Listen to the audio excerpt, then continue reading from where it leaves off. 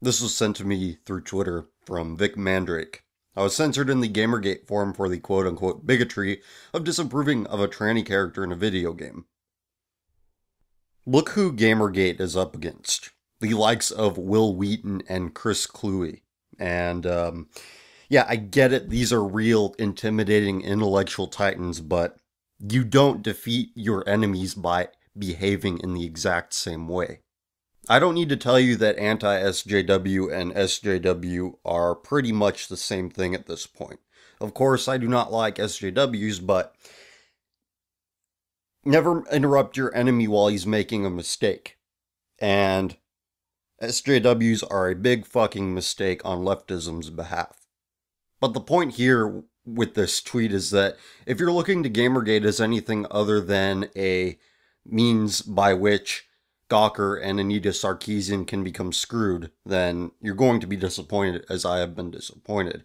I fielded a question before: do you think that Gamergate will lead people to reactionary conservative thinking, right-wing thinking? And the answer, I think, now that it's been some weeks since I've answered that question, is no. Because past behavior indicates present and future behavior. 2005, what was done about the hot coffee scandal when radical feminist Hillary Clinton was raising a stink about it.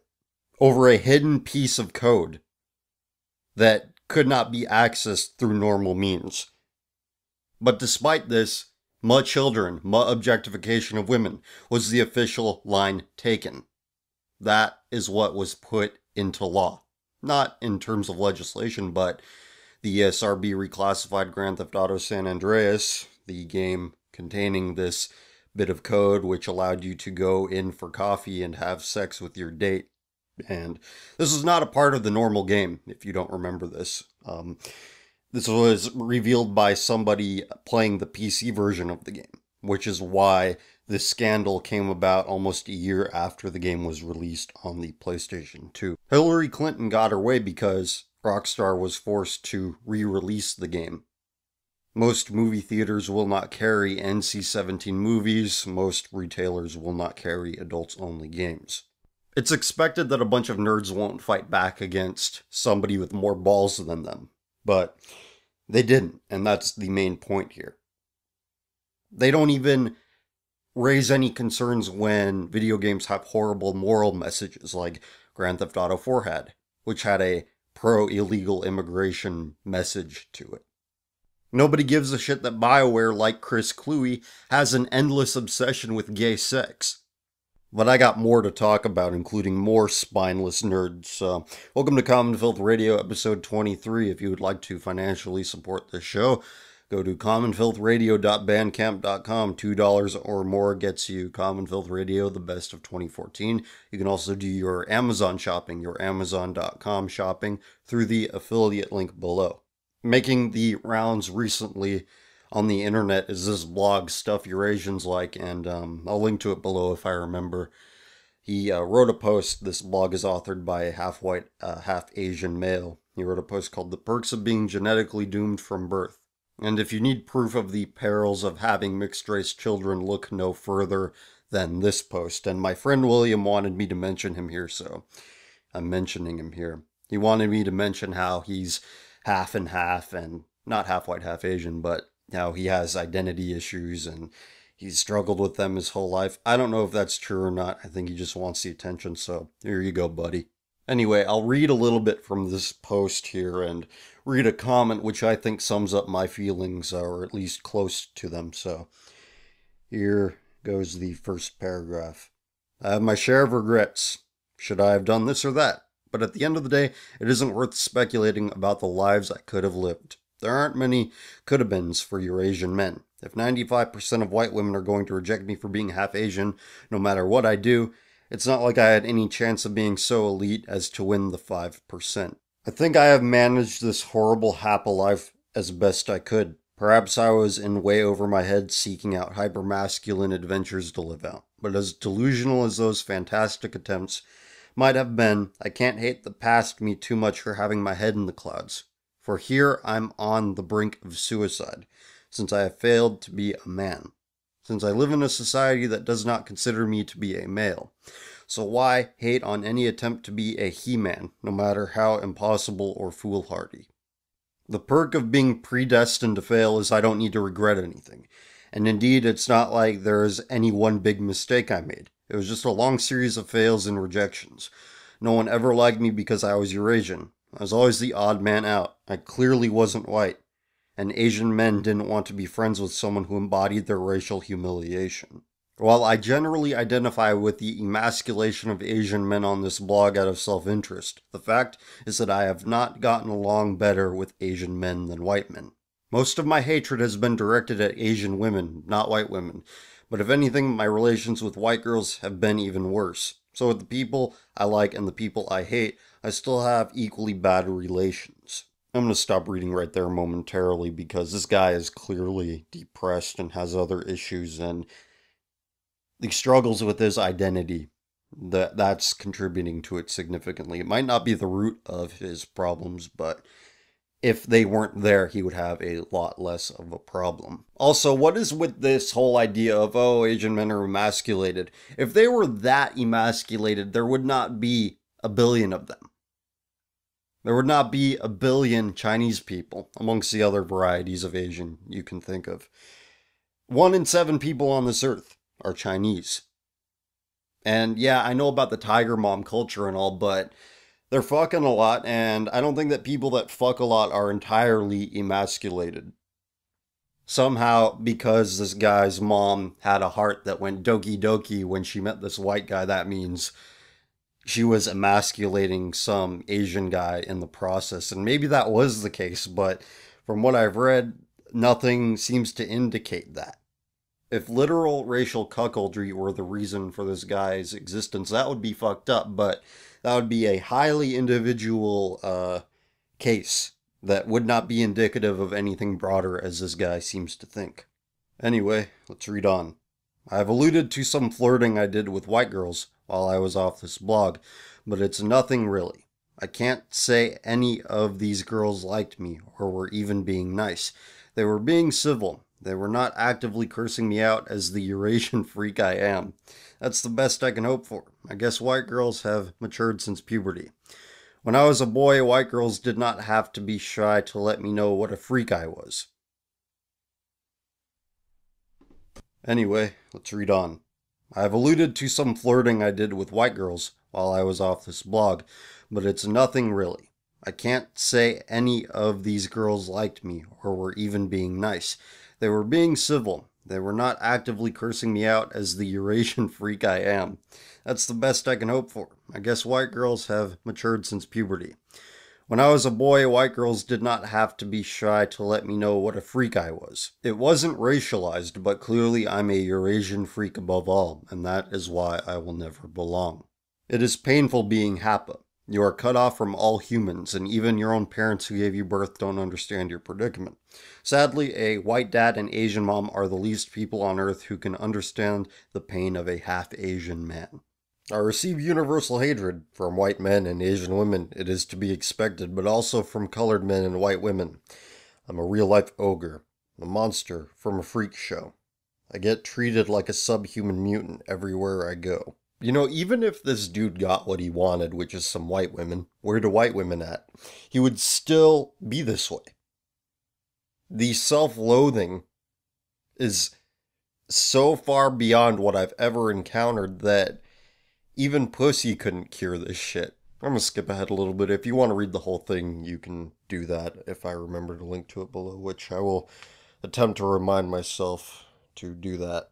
Anyway, he says, I'm the outcome of the white male Asian female wave. The WMAF son. I'm totally defined by the white male Asian female relationship. I'm a WMAF son above all. And the gender pairing does matter, as explored in my posts on the very different outcomes for AMWF sons, Asian male, white female sons. Perhaps in a way I'm jealous of AMWF sons. In the same way I didn't get along with full Asian men, I had a mighty conflict with an AMWF son and his white girlfriend.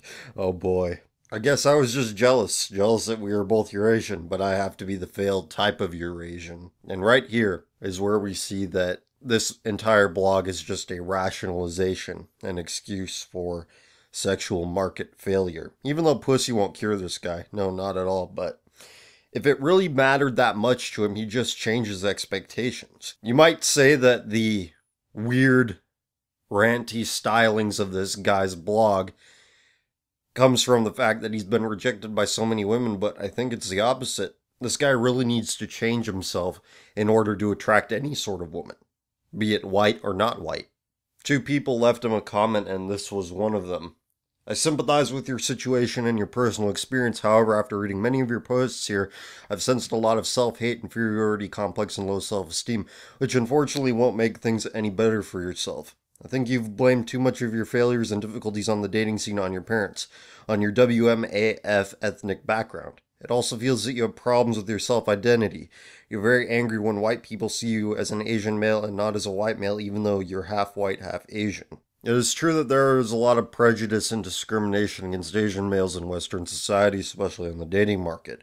However, there are Asian guys who are popular with white girls. There are many AMWF couples, even though not as many as WMAF couples. No matter which ethnic background you have, as a young man, what makes you interesting to a nice girl? Is it your good looks and athletic body, your intelligence, charm, confidence, and humor, or your career success and wealth? If you don't possess any of these things, even though you're 100% pure white, you'll still be seen as a loser and you won't be able to attract nice girls.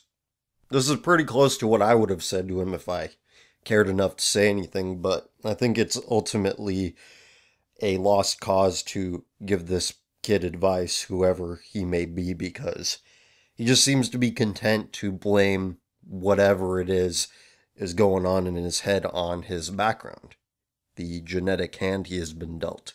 But this is what's dangerous about internalizing the Marxist view of the world, which is there is the oppressed and then there is the oppressor.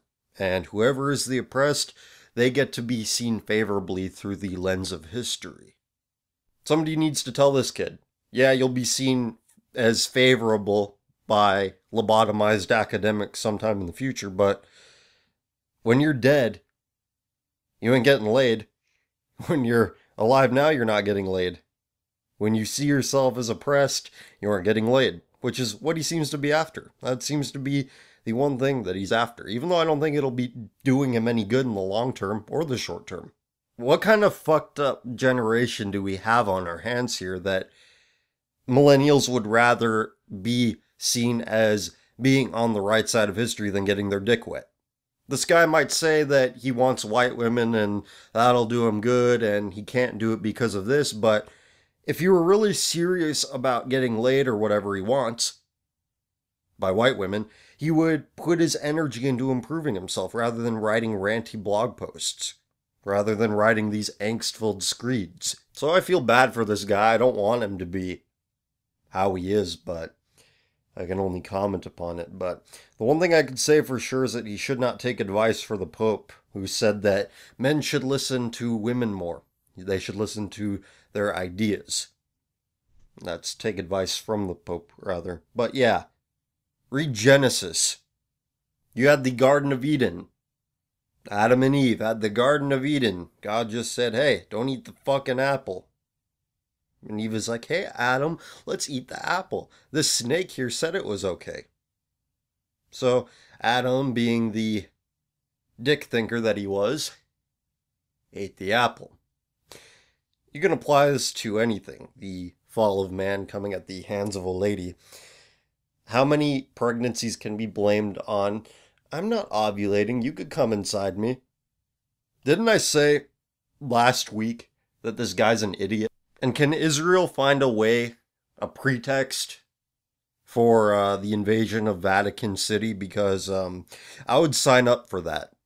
Just think of all the other shit that Pope Francis has said, like, oh, I'm not a Marxist, but Marxists are good people. And now he's pushing the carbon credit scam by saying that industrialization is a betrayal of God. It's a betrayal in the eyes of God because it's a betrayal of nature. Well, if it was a betrayal, why did God give us fossil fuels? Why did God give us all of this wonderful oil? God gave us wind, but he did not give us those ugly, unsightly turbines. And I'll remind my listeners again, 2009 ClimateGate, Hadley CRU. Look it up. I'm not going to go so far and say that Pope Francis is the Antichrist, but let's just say I wouldn't be surprised if that ended up being the case. Christ didn't make out with the feet of HIV patients, so just putting that out there. Anyway, from Pope Closet Case, we go to this. Comes from the Washington Times, if I'm not mistaken. Anyway, this is about kids of gay parents. Dawn Stefanowitz said her gay father was so preoccupied with sex that when she was in high school and brought home a male classmate, both her father and his lover propositioned him for sex. B.N. Klein said her mother and lesbian partner disdained heterosexual families completely, and she didn't have a clue about the daily interactions of a husband and wife until she went into foster care.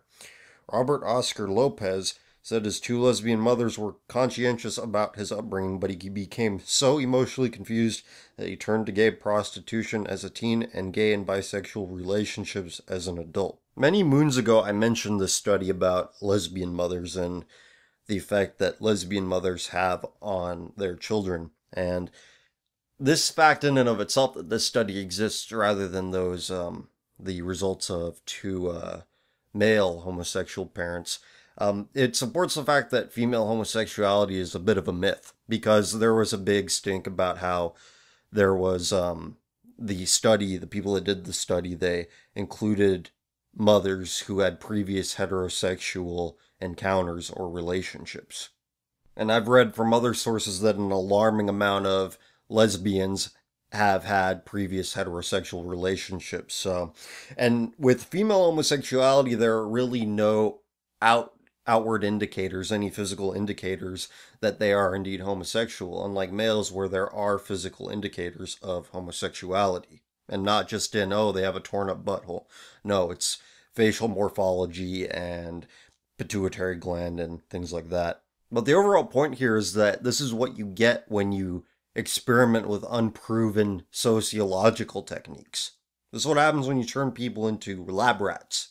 We should really start calling this the age of human experimentation, and that's probably going to be the subtitle of this show, because you have a human experiment in the half-white, half-Asian kid, you have the human experiment, and let's let women take the lead, according to the Pope, and now you have homosexual parents when homosexual relationships cannot produce children on their own. And it seems like every other week or day or whatever, however long of a period of time you want to apply to it, I see on Drudge Report these reports of human clones with 3 different parents. I'm just like, what the fuck are we doing? Does it occur to anybody in our culture that just because we can doesn't mean we should? A common criticism I see is that conservatives offer no solutions of their own. They're just anti-liberal solutions. They're anti-leftist solutions. But you know what the conservative solution is? It's pretty simple, which is why you don't have to reiterate it all the time, which is why you don't have to convince people of it, which is why you don't have every major institution preaching these things. It's very simple. Don't base your life on stupid shit. That's the conservative answer. All the anti-stuff just comes from that basic idea, that very simple idea. Look how far civilization has come, with one man, one woman making babies. Look at how far we've come without kids born of 3 different parents. Look how far we've come without kids who've been raised by 2 daddies or 2 mommies. Look how far we've come without becoming a miscegenated mush of mystery meat.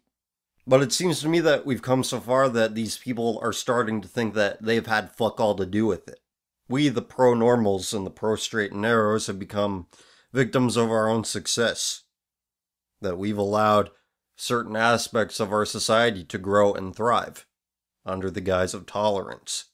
I think it was Holly Himmler who said on the Shitlord Report that tolerance goes to acceptance and acceptance goes to celebration. It's already too late. People should have already been doing something 10, 20, 30 years ago. And now we have, well, we need lesbian parents because we need more sex positivity. Sex workers are feminists too. That's something I learned recently, that SWERF feminism is a thing. You know what it stands for? It stands for Sex Worker Exclusionary Radical Feminism. But hey, if there wasn't a thriving low culture in Western civilization, there would be no Common Filth Radio. So, give credit where credit's due. I hope you guys are enjoying the new series, Tumblristas. I got a new episode coming out on Thursday and every Thursday. Should let people know that this channel updates every Tuesday and Thursday, but I don't want to be like some professional YouTuber type who's all like, oh, I'm going to make a song for the days of the week that I upload. It's like, no, that's humiliating. But I bring this up because collecting the screenshots and writing my commentary for those episodes has taken up a lot of my time. Time that I would normally spend answering emails. So I apologize to those of you who send me emails. I usually send something back, but recently I haven't been able to because I like to give more than just a one-line response or a one-sentence or two-sentence response. So I just haven't bothered doing it altogether, and I figured that giving good answers on this show to your emails would be a better way to go about it. But with that being said, we'll get to the email questions in a little bit. First, we'll go through the Ask FM questions, and the link to my Ask FM is below, and I don't answer them on my account. I just read them and answer them on this show. So we'll get through these and then see how many email questions we can do, because those are generally more in depth and require a little bit more doing. So we'll see where I am after this. First up, do you think you lack empathy? On an individual level, no, I don't think I lack it, because I completely understand the feelings that people have. I understand sadness, I understand anger, I understand worry, I understand depression. What I do lack is tolerance. Tolerance for these solutions people have for their problems. And empathy requires understanding of feelings. I understand that feelings are important on a individual level, on a level where it's interacting between one person and another. I get that feelings are important with regard to relationships.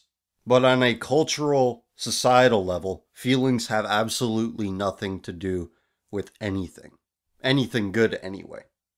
Because take somebody who would want to help the poor. No one wants to be poor. People can understand that. Most people have been poor, and they will choose, no, I don't want to be poor, if given a choice. So what do? They vote themselves more EBT money.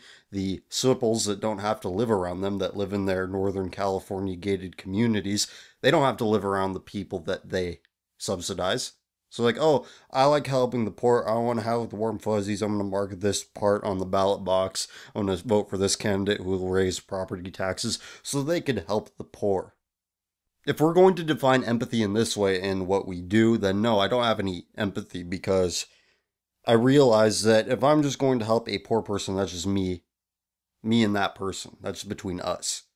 Okay? And that's fine.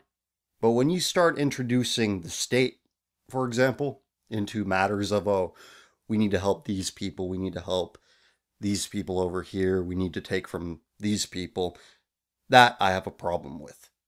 Because then you are introducing a middleman to the transfer of resources from one fortunate person to an unfortunate person. That middleman being the welfare state, which grows into an uncontrollable monster, where people make careers out of it, where people spend their whole lives on it, either working for it or being the recipient of it. The middleman, the welfare state, makes empathy a negative. It makes empathy into this grand-scaled thing where your money is going to where it shouldn't go. There's a lot more I can say about it, but it's kind of an open-ended question, and with open-ended questions, I think that you can go on a long time, but I have to cut myself off after a certain point. So this is where I will cut myself off and get into the next question, which is about... CF, what do you think about the possibility of hate speech laws being enacted in America? The First Amendment explicitly says that Congress is not to prohibit speech, but Congress, as we know, is only a small part of the culture, and corporations have a far broader influence on the culture, and they have a lot of hate speech policies, including the site that I'm on now, which is why I have to tone down some of the opinions that I have in order to express them through this platform. So in a way, it's already illegal to say certain kinds of things because your livelihood will be stripped away if you do say those things. In a cultural respect, it already is sort of enacted, these hate speech laws, but in 20 to 40 years is when I'd say that it would start happening on the legal level, because that's when millennials will begin to enter public office. And millennials are so solipsistic and eunuch that they hate anything that hurts anybody's feelings. It is a possibility, I think, and more than that, I think it's a probability that at some point the First Amendment will be repealed. I think that the Bill of Rights is one of few things about America that I consider myself conservative towards, but again, people have no reverence for that because it was written by old white cishet men who didn't have Tumblr blogs. They didn't know what life was like. They didn't have an iPhone. They didn't have a smartphone. What do they know? Fuck Benjamin Franklin. He never took a selfie. He didn't fight the patriarchy by hashtagging every possible feminist hashtag you could on Instagram. I mean, he wasn't there when that one football team played that other football team and it was a trending topic. The architects of civilization sure missed out on a lot. Alright, next question. Let's see, is there anyone who you wouldn't want listening to your show? The JIDF. NAMBLA. They're another group that I don't want listening to my show.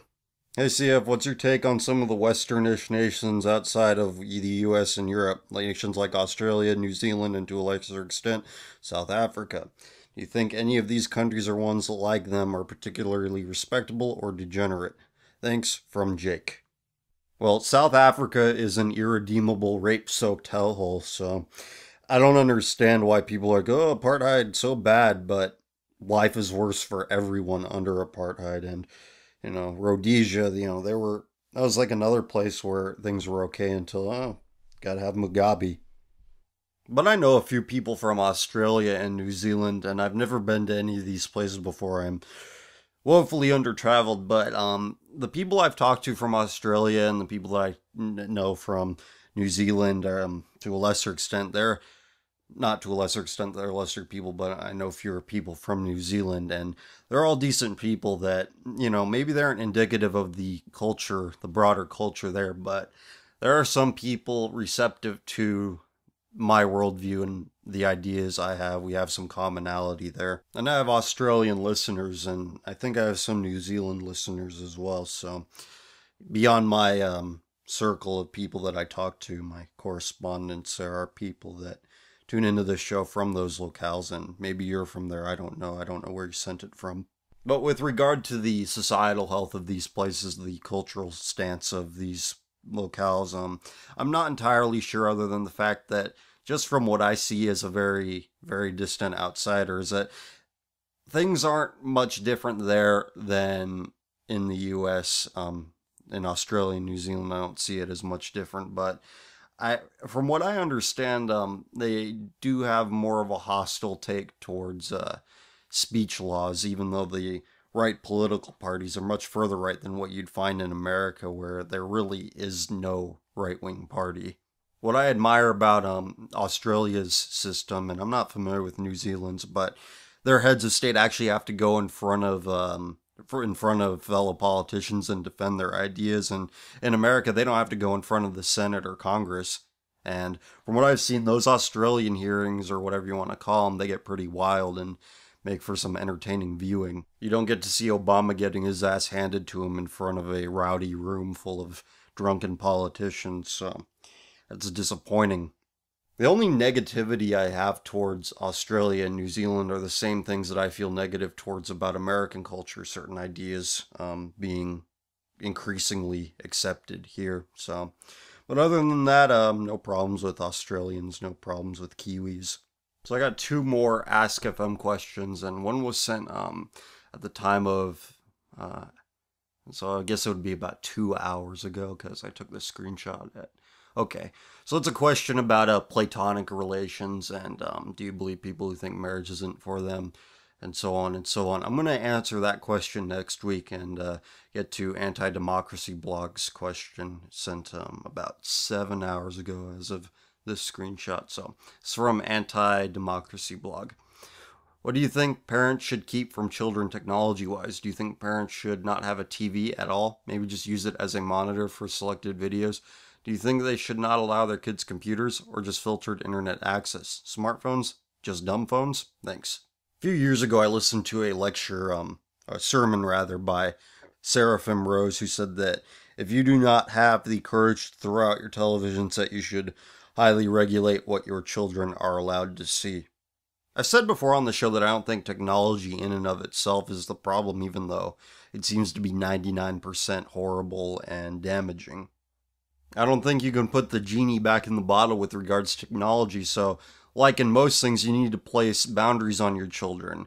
Whether it's technology or playing outside or bedtimes, you need to have clear-cut boundaries with your children or else they're going to be miserable. Children need structure and rules. And that seems to be a problem that parents have, is that they do not place boundaries on their children because maybe they're technologically illiterate, maybe they don't know what's out there, but for whatever reason, they don't do it. So I think that family can have a harmonious relationship with technology. Maybe not harmonious, but one that isn't antagonistic. And I think that can be done by, not having cable for one, and, having a select amount of movies to choose from. And what else? So yeah, having the computer out in the family room where everybody can see what everybody is doing. Sorry, I'm sitting on a noisy chair here, but yeah, it's all a matter of boundaries. And with smartphones and dumb phones, I would, if you need to keep in contact with your kid, I would say, yeah, get them a dumb phone. But so yeah, smartphones I think are more difficult to maintain boundaries with because those are portable and private, and they can go take it somewhere else and send nudes on Snapchat or whatever. In my opinion, smartphones are the only thing that should be kept out of reach of children at all times because smartphones can be kept away from watchful eyes.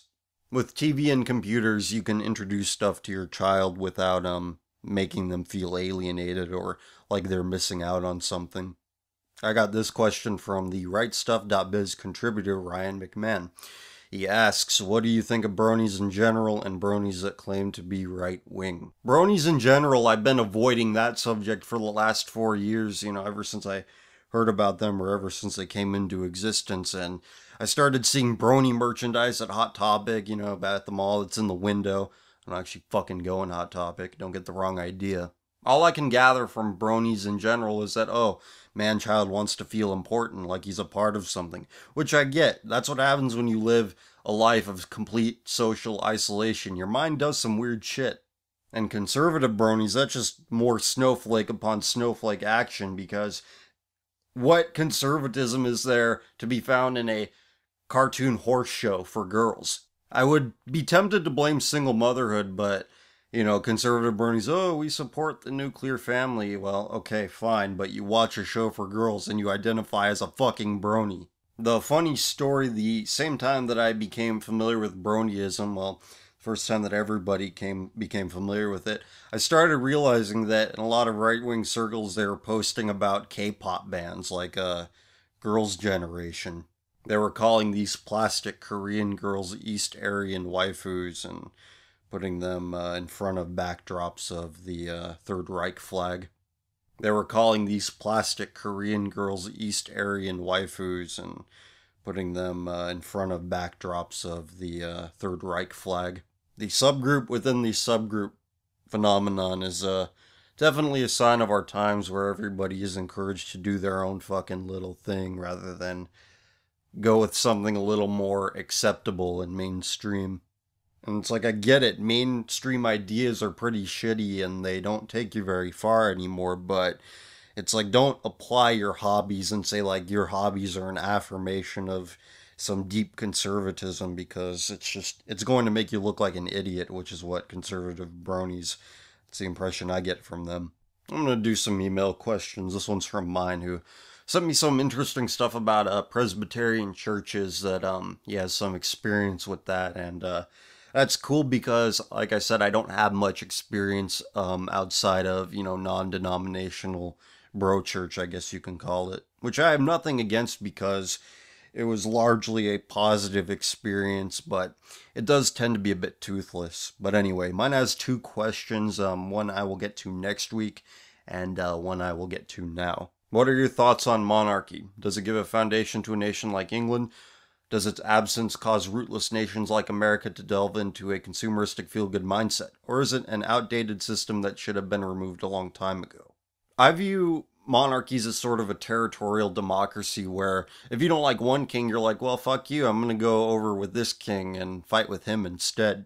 I don't know if there's any historical precedence for that, but if you look at Europe, it's a bunch of small regions, and Europe as a landmass isn't that significant when compared to Africa or Asia, yet it's split up into all these different kingdoms, and yet they accomplished more than almost everyone. And I know people like to bring up to me, well, democracy is not really a democracy in America. And look, I get it, but people are allowed to cast votes. They cast votes, for their representative, and in local elections where they can vote on propositions, which they do have a direct effect on. So the culture, if not the system, is democratic. Everybody has a say in what goes on, and that's reflected in the beauty standards. Look at democratic beauty standards, and not big D Democrat as in the Democratic Party, but beauty standards as in democracy, what they look like in democracy. You know what they look like? They look like Anna Nicole Smith and Kim Kardashian. But what does that have to do with how I feel about monarchy? Very few things are truly beautiful in a democracy that do not come from natural beauty. Because America is a beautiful place if you aren't looking at its buildings. If you're looking at its scenery, its nature, America is a wonderful place. But if we are going to go by man-made beauty, what beauty is capable in the minds of man, in the eyes of man, through the hands of man, then it's no contest. Cultures informed by monarchy rather than democracy are infinitely more beautiful. Compare the Sistine Chapel and the Statue of Liberty. It's no contest. So just from an aesthetic perspective, monarchy is infinitely superior to democracy, but in terms of functioning governments, I think that American-style democracy has proven itself to be a miserable failure. I read once that George Washington was so popular that they wanted to make him King of America. And that wouldn't have been a bad choice, but he didn't want it. I think despite democracy's failures and the failures of the people when they put their minds together as a whole, they still have a yearning for hierarchy. We've had tons of Kennedy family politicians, starting with JFK, maybe even before that, I'm not sure, but yeah, every one of his relatives was in U.S. government in some capacity. And obviously you have the Clintons and the Bushes, and in the next few decades we'll have an Obama legacy, which I'm not looking forward to, but it just goes to show you people like the idea of having a lineage of leadership. Unfortunately, as in most things, the lineage of leadership has degraded as time has gone on, so monarchy in America wouldn't make much sense, given that we're seeing who the people want as king. And the potential kings get worse too. The potential queens get worse. It's like, do I want Zuckerberg's half-caste children to be ruling over me in some capacity down the road? No, I don't want that. I'm not one of these tabula rasa types that thinks that, oh, well, if we just made people kings, then they'd be good. No, it doesn't work like that. The crown is informed by the nobility. Just as civilized people create civilization. Civilization creates uncivilized people. So having said all that, where I stand on monarchy. I am in favor of monarchy where it has a lengthy tradition. But I am not in favor of it in places like America where we do not encourage noble behavior. Next up from QC. Hi, I wanted to ask you a question about identity in America. I recently had a conversation with a friend and he got very upset when I stated that saying I am an American isn't an identity. What do you think about America's lack of identity? Do you think we should segregate our people?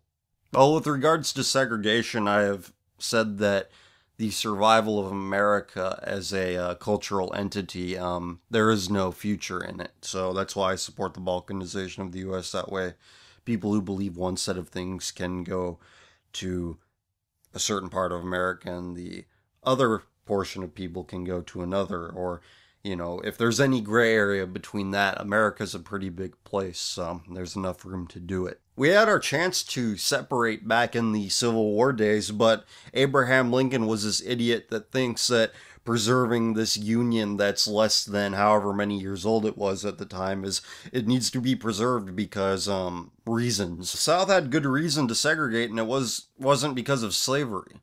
They were a different people. You go to the South, they're still a different people. It's a completely different culture down there. Just as West Virginia is a completely different culture from the rest of the East Coast. You think West Virginians have anything in common with Californians? Fuck no. But I'm an American as an identity is pretty vague, but I don't think that it's completely invalid as an identity as long as the country is what it is. Like I said, you'll get a better idea of who somebody is if they say, I'm a West Virginian or I'm a New Yorker. And I leave California out of that because California is divided between these little pockets that resemble Scandinavia and the rest of it resembles Mexico. I'm not opposed to identity, but I am opposed to identity politics. And calling yourself an American with respect to identity politics is a bit odd because most Americans don't interact with other nations, people of other nations in a political context. I'd much rather have people saying that, oh, I identify as an American or I'm an American rather than the shit that they seem to identify themselves with now. Like, oh, I'm a trans man, faith healer, glitchkin or whatever. A vaporwave kin. Now, I shouldn't bring vaporwave into this because vaporwave is actually pretty normal. I've had some vaporwave on this show actually as buffer music when I was doing that. Anyway, next question from Han. I was going to save this question for a more timely date like Valentine's Day, but due to current life events, I decided to ask it sooner. Is a man only worth something if he has had sex? Is a man who hasn't had sex worth less than a man who has had sex? Should men or people in general be ashamed for being a virgin?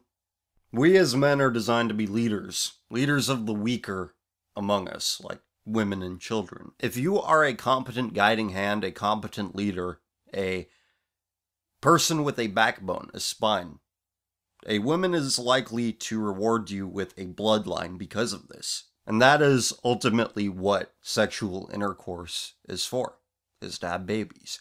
But obviously in the age of birth control and pleasure seeking, that is no longer the case, but the principle of it is still intact. If you have had consensual sex in your lifetime, that just goes to show you, you saw a leadership role through to the natural conclusion of it. God gave us these bigger, stronger bodies for a reason. He gave them to us so that we can protect. And this is why virginity for a man, even though the technical definition of virgin, only women can be virgins, but we'll ignore that for now. Only the man knows whether or not he has had sex or not. Nobody else can know. I mean, you might be able to gather some information on the guy, whether or not he's had sex from his demeanor or his attitude or his general behavior. But the reason why you see this weird subculture of like R9K, you know, these robots are all like, oh, I'm a virgin and this is weird, I'm not a Chad Thundercock. They're upset with themselves because they know they are not fit to be leaders. They are not fulfilling their natural role as men. And maybe they're being too hard on themselves because I see very few people fit to be leaders in this day and age. The fact that we are disgusted by things like cuckolding, at least normal people are, is because that man is actively rejecting the fact that he is supposed to lead a woman, to lead his family. So with that in mind, I have a lot more disgust towards the cuckold than I do the virgin, because the virgin isn't quite sure of himself yet. He isn't quite sure how to go about his leadership role, the natural role God intended for him. But there are people that can actively reject what was intended for them and dwelling in their virginity and content to be a wizard for the rest of their lives. You know, I am almost as disgusted by that, but not quite. So to all the virgins out there, be a leader, be strong, become good at something. Because even the guys who are really good at fighting video games, the guys that compete in Street Fighter tournaments, even those guys have girlfriends. So, and there's not much more I can imagine weirder than that with regards to a professional skill anyway. So with that being said, I'm out of questions as it stands. Not out of questions, I'm just out of energy. But if you sent a question in the last week and I didn't get to it in this episode, don't worry, I will get to it next week, and you can count on that. That was a great question. I was not quite sure how I would approach that, and it didn't come to mind until I sat in front of the microphone here. But yeah, I mean, the reason why you have R9K and that sort of subculture is because boys are not taught how to lead. Men are not taught how to lead because they have no leadership roles in their lives. Again, I could blame single motherhood, and that's certainly to blame for it, but on the other hand, a lot of brutal Casanova types could be made from that, which, might explain some things, but those things will go unexplained for now because it's at least a very good blog post, the idea that I have notes on them for now, but if it's good enough, it could be turned into a book, so I don't want to share any details at this point because, again, very preliminary stages. I also ignored the Valentine's Day angle of that question, and to anybody out there who's like, oh, I gotta get a date and time for Valentine's Day, well, just don't put yourself in that kind of pressure and don't make yourself feel bad. I mean, think about all the bad dates that'll be going down on Valentine's Day, and on March 14th, those girls will still be singles, so just go for that. There will be a lot less pressure, and life will be a lot more enjoyable. But that is enough babbling for now. It is way too late or too early, and I'm very tired, so. But I enjoy doing this. It is worth doing, and it is worth doing because you people enjoy it, and you people send in questions, and if you would like to send in a question, go to commonfilth@commonfilth.com. That is my email address. Send it all to there. Or if you want to ask anonymously or semi-anonymously, go to the Ask FM link below. Just click show description or whatever the YouTube button says and go from there. So just a quick reminder, I got new episode of Tumblristas coming out on Thursday and every Thursday. Show comes out every Tuesday, but I already talked about that. So as always, thank you so much for listening, and I will see you guys next week.